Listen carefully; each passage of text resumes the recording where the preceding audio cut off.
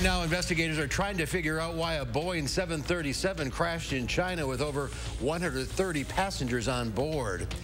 And confirmation hearings begin today for Judge Ketanji Brown Jackson, how she could make Supreme Court history if confirmed. You're watching News 3 Now at noon. Good afternoon, I'm Mark Kane. Despite several days of ceasefire talks, Russia's deadly invasion of Ukraine is now in its fourth week and shows no signs of letting up. President Biden is preparing to take a trip overseas to discuss strategy with NATO partners as Ukraine struggles to defend its nation. Skylar Henry has the latest. Ukraine is determined to defend the hard-hit city of Mariupol. Leaders there rejected Russia's offer to allow civilians to escape if Ukraine would surrender the port city. But time may be running out for thousands stranded in basements. We have been here for 11 days, she says. We have some food and some firewood, but in a week we'll have nothing. What should we do? Mariupol would be a significant victory for Vladimir Putin, allowing Russian forces stationed across southern Ukraine to connect with soldiers in the east. His campaign is stalled. He's not been able to achieve the goals as rapidly that he wants to achieve, as rapidly as he wants to achieve them. Russian missiles are also pounding targets in Kyiv. At least 8 people were killed in an attack on a shopping mall. The latest violence, which appears to be targeting civilians. President Biden had a call today with European leaders about the ongoing crisis, and he travels to Belgium this week to meet face-to-face with American allies. On the agenda, possible additional sanctions against Russia, more humanitarian assistance for refugees, and military aid for NATO troops near the Ukrainian border. The United Nations estimates the war has uprooted about 10 million Ukrainians. For civilians left behind, the violence is overwhelming. There are now so many bodies, volunteers are burying them wherever they can, including by the side of some roads. More than 900 civilians have been killed in the fighting, and that number is rising every day. Skylar Henry, CBS News, the White House. Well, right now, officials are investigating after a Boeing 737 crashed in southern China. 132 people were on board, and officials believe there are no survivors.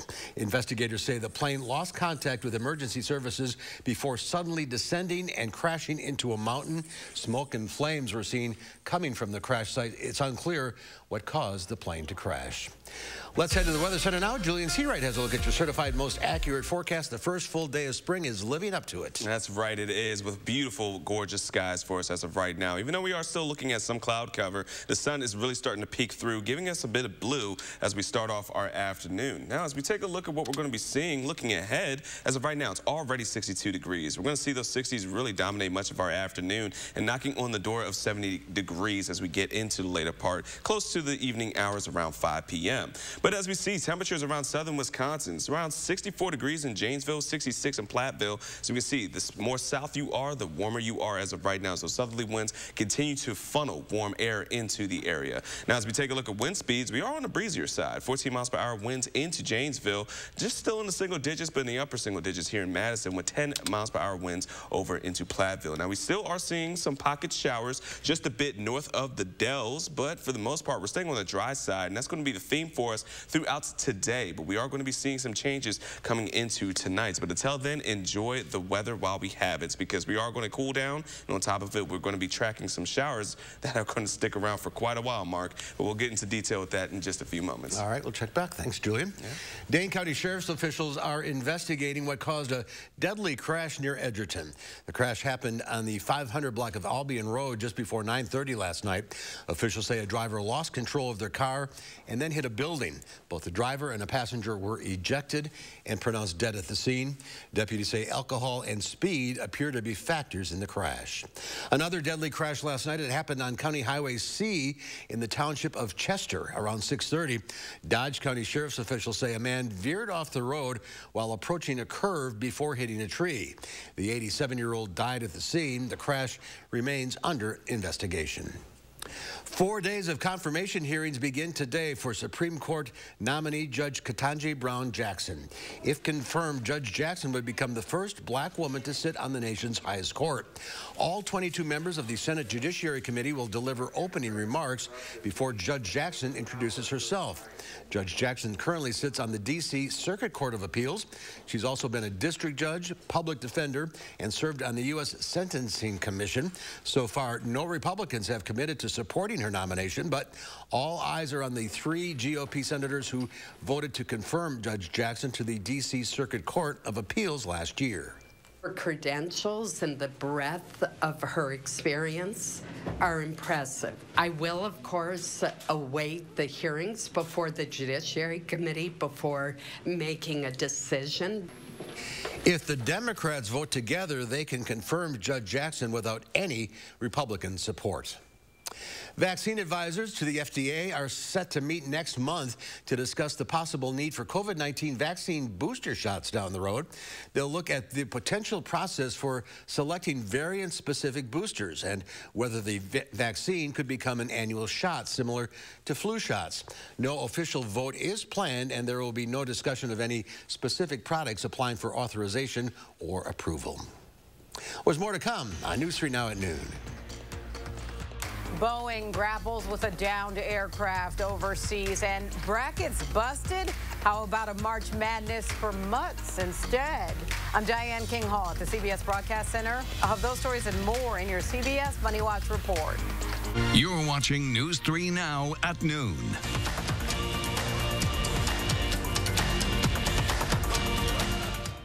It's Make My Mondays at Hy-Vee. Get sirloin fillets for just $1.99 each. That's right. Get 5-ounce Hy-Vee Choice Reserve bacon-wrapped sirloin fillets for just $1.99 each. Monday only. Scan the QR code or check out HyVeeDeals.com for more deals. Andrew Larson here, owner of Larson Home Services. My team is fired up. We've discovered a new replacement gutter system that sets the standard for performance, durability, and beauty. It's called Gutter Shutter, and it's guaranteed to never clog, sag, or pull away. Gutter Shutter is the world's strongest high-performance gutter with thicker aluminum, wider gutter size, and it's available in 18 beautiful colors. Best of all, it's made 100% in the USA. Over the years, my team at Larson Home Services has installed thousands of gutter systems and premium roofs in our community. And what really sets us apart is the experience you'll have. You'll be like a member of our team throughout the entire process, and we'll always follow up to make sure your experience with us was as promised. That's the Larson experience. We can't wait to show you what Gutter Shutter can do for your home. Right now, get 75% off installation labor, free financing for 24 months, and a $100 Visa gift card with your new Gutter Shutter system. Call now to set up your free estimate.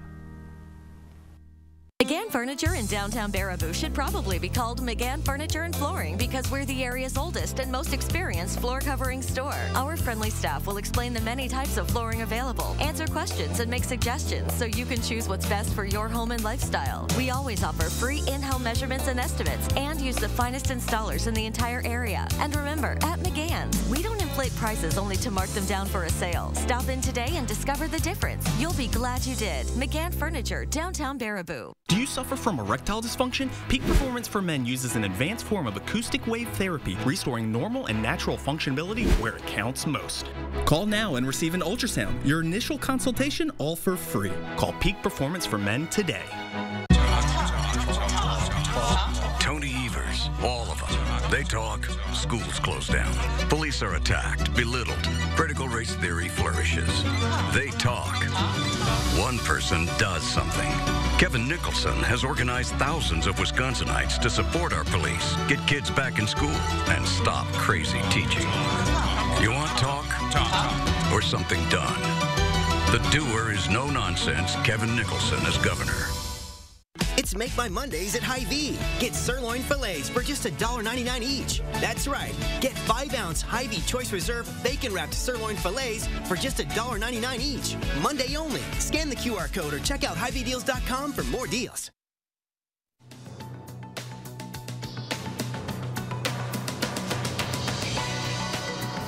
Shares of Boeing are under pressure today following news that one of its 737 jets crashed in China with 132 people on board. This 737 was not part of the troubled MAX fleet, which recently came back into service after being grounded for nearly 2 years following 2 fatal crashes. More Americans are choosing to freelance instead of maintaining the traditional 9-to-5 job. According to Upwork, 59 million Americans freelanced last year. A growing number of people with specialized skills are opting for contract work.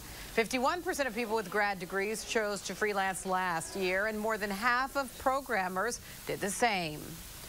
Booking sites are indicating a travel boom ahead. Kayak and Hopper are among the sites seeing a rise in volume for spring and summer travel. It comes as COVID restrictions ease across the country. AirDNA data shows that bookings for travel in the Northern Hemisphere are up nearly 50% from a year ago. And Busch Beer has launched its own version of March Madness in the form of a bark bracket. The company's looking for a new furry face of the franchise. To participate, pet owners can share a photo of their pooch on social media using the hashtags Busch Bark Bracket and Contest by tomorrow. The final fur will be announced on Wednesday. And that's your CBS Money Watch report. For more, head to CBSMoneyWatch.com. At the CBS Broadcast Center, I'm Diane King Hall. All right, let's check Wall Street at the noon hour. The Dow Industrials down 230 points. The NASDAQ off 65. The S&P 500 managing a gain of about 3.5 points. Next at noon, we'll share your latest ag numbers. Plus, we're officially reaching spring. But after today, April showers come early and could last all week. Julian has the latest forecast after the break. $1 million worth of the best hot tubs in Madison are at Leisure Concepts. And right now, get immediate free delivery, free ozone system, cover lift, matching entry steps, supplies, and training. Our showroom is packed with brand new hot tubs for immediate delivery. We're including everything you need and all at a great low spring price. Leisure Concepts is open 7 days a week. Stop into our packed showroom in Madison on the Beltline at the Park Street exit.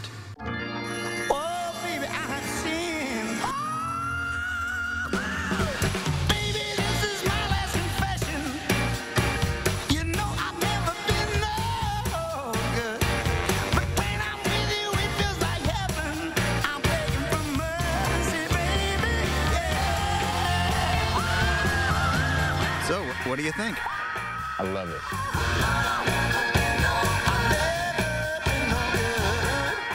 Dairy farms disappearing, prices up, COVID's still not gone. And what's Ron Johnson done? Voted against new jobs and told us to take mouthwash to cure COVID. I'm Sarah Godlewski. I grew up in Eau Claire where we're more interested in common sense than conspiracies. That's how I've run the state treasurer's office, and common sense is what, quite frankly, we could use in Washington. Practical ideas that just help people, not mouthwash. I'm Sarah Godlewski, and that's why I approve this message. Find out what your case may really be worth. It may be a lot more than you think. Hupy and Abraham. I got almost $1 million. $350,000. I got paid fast. A whole lot more than the insurance company offered. If you're injured, call now. It's free and confidential. And there's never a fee unless you win. Tell them you mean business. Call 800-800-5678. Hupy and Abraham. Right now. Tomorrow morning, plans for a good price while helping the environment. It's a win-win, how you can take advantage of the deal before it's too late. And our next weather maker will make for a soggy morning. We'll tell you what you'll need to know from 4:30 to 7 tomorrow morning. Wisconsin Chamber Orchestra's Masterwork series continues at the Capitol Theater March 25th with the world premiere performance of Christopher Blake's Kotuku and Paganini's Tour de Force Violin Concerto No. 1 featuring Eric Silberger. Tickets at overture.org. The Farm Report is sponsored by Blaine's Farm and Fleet. And Pam Yankee from the Midwest Farm Report is on her Hawaiian farm tour.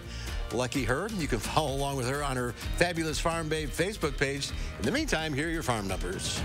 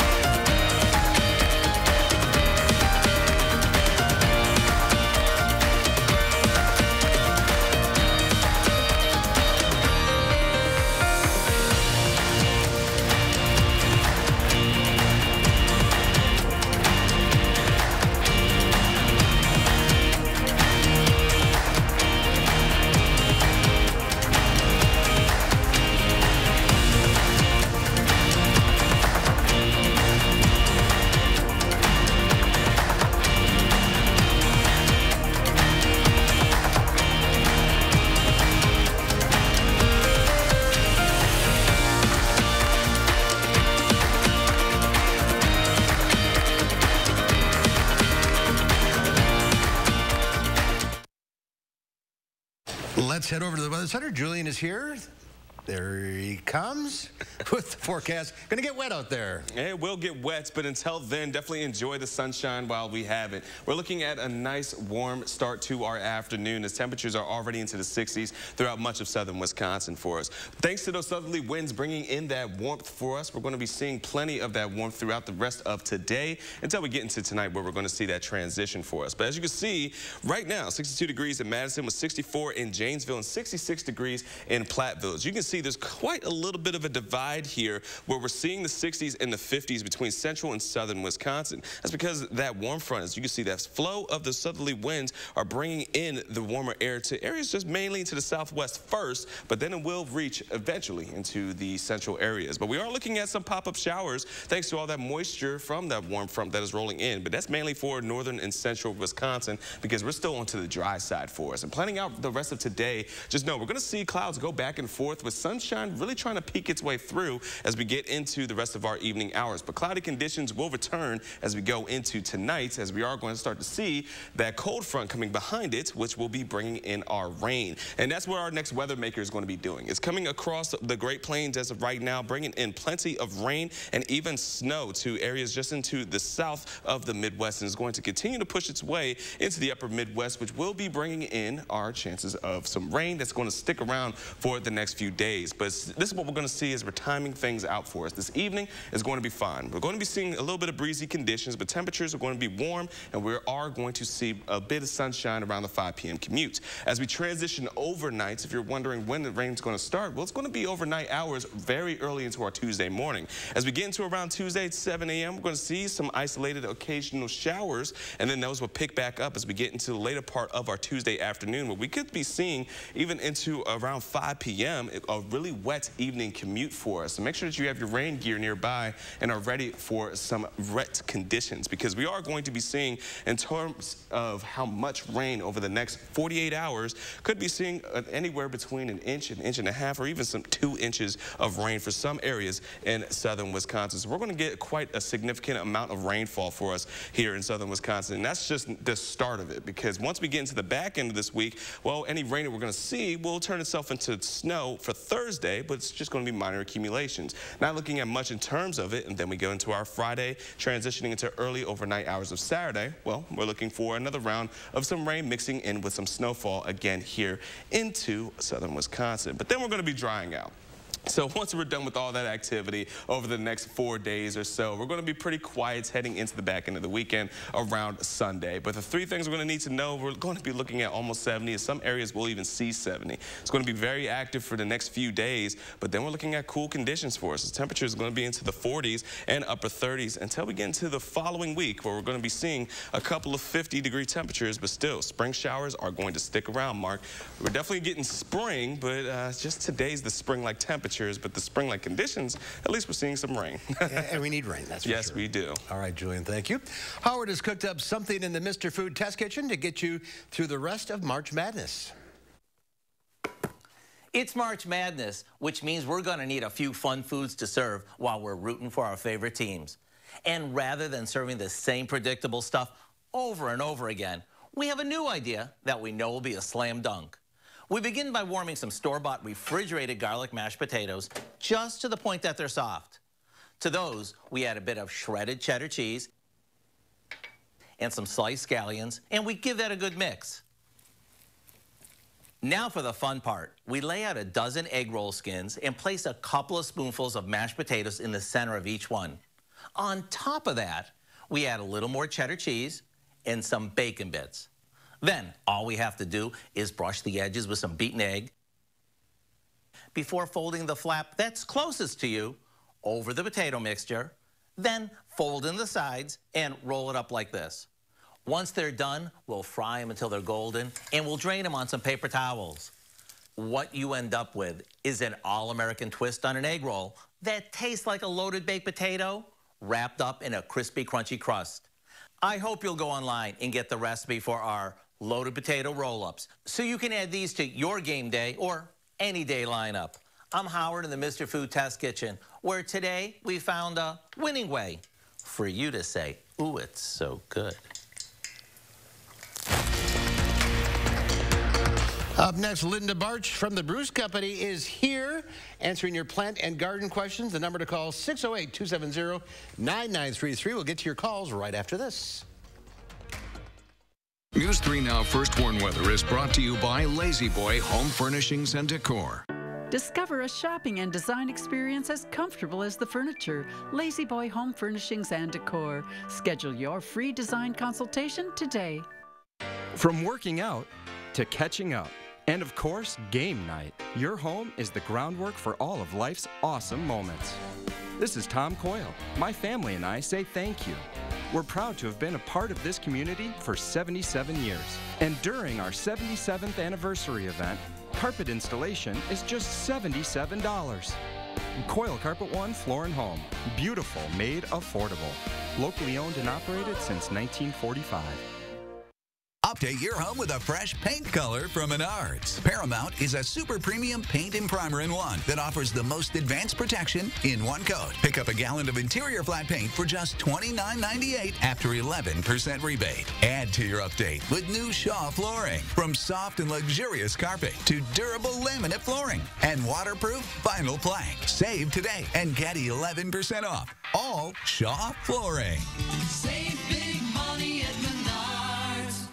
I never would have thought that Ron Johnson would have ever been somebody that I can say is family. I remember thinking, wow, he actually came here, but he actually took the time to step in the door and support my husband in a program, in a vision, in a dream. It was like their visions of helping the people were all one glue. And when the two of them got together, they developed a program called the Joseph Project. I'm Ron Johnson, and I approve this message. It takes attention to detail. With your local Bryant dealer, you're getting more than just a technician. You're getting someone who pays attention to your needs and the little things that make a big difference. It takes a dealer you can rely on. And to keep your family cool this summer, let me show you how this works. It takes Bryant. Bryant, whatever it takes. In Madison, contact Heating and Cooling Incorporated to maximize your comfort and energy savings whatever the season. This is Connie Ryan of Ryan Funeral Homes. While things have changed, it's still necessary for families to stay connected. And when it comes to the loss of a loved one, it's important to process and grieve and honor your loved one in a way that keeps everyone safe. We're doing this through intimate services and private virtual streaming so your family can be part of the service no matter where they are. Ryan Funeral Homes are here with your safety in mind and compassionate care in your time of need.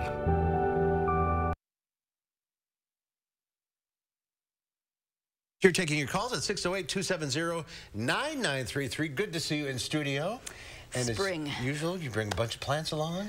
I brought along some pretty things, yes. What do you have? Well, there are, my theme basically was the fact that you can have these variegated plants that are easy to grow. This whole pathos group is very simple. This one has bugs or something. Very funny. That is very, I took a lot of time to cut those pieces out.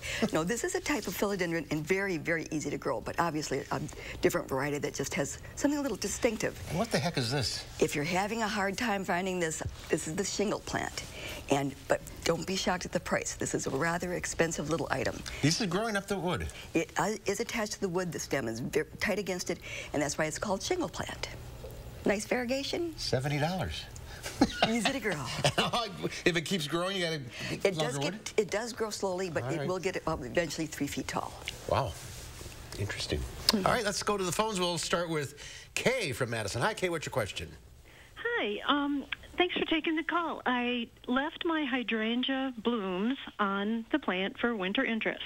Now I need to know, when do I cut those, dried off blooms off, and how far back, so that I don't mess up the bloom for this year? Okay, do you know what kind of hydrangea you have by any chance? Woof. Okay, that's all right. Are they cone-flowered, cone-shaped?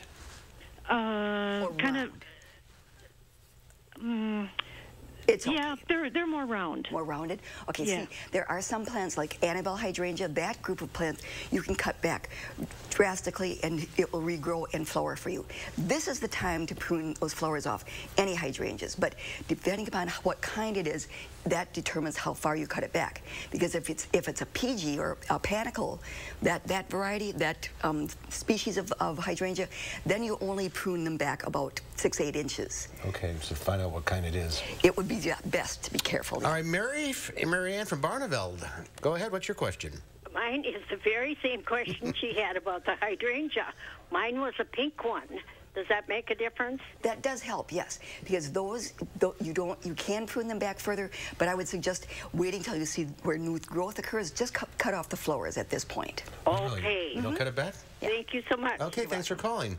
Let's see, we have Margie here. Go ahead, Margie.